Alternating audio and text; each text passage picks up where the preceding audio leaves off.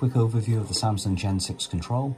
So here we can see with zone selected in blue, we're currently on it. We can change it to hot water by using the left and right arrows. So click OK on zone. We can see the current outlet from the heat pump, 39 degrees C. Current indoor temperature, 21.6.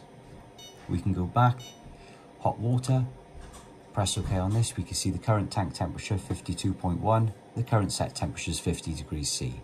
We can increase this by pressing up and decrease it by pressing down. And then the back arrow to exit back out. To switch these on and off, we need to press the little power button by here, and you can see hot water's gone off. Power button again to press back on. Exactly the same with the heating. On and off. Pressing the little cog menu in the corner, we can click OK on options, and we can see what's running. So what's running is highlighted in blue. So we've got the water pump that's currently running, and we have the indoor thermostat which has a demand on it currently for the heating. Quiet mode, outing, schedule where we can set different schedules. So you can do daily, weekly, yearly and holiday mode. Back arrow to get out of that. Down to energy.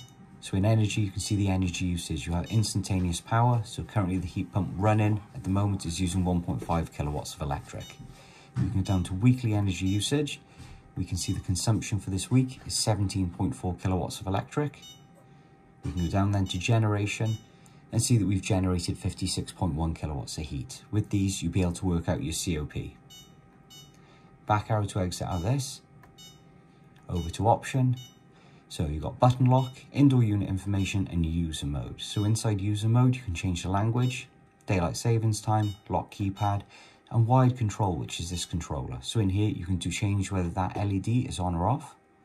Button mute, so if you want to get rid of the little noise the buttons make, you can select it and change that. Current time, you can set the time and date in here as well, and reset the control. And display settings then, how bright the screen is going to be, and the screensaver for when it's in dormant mode. And that's the basic overview.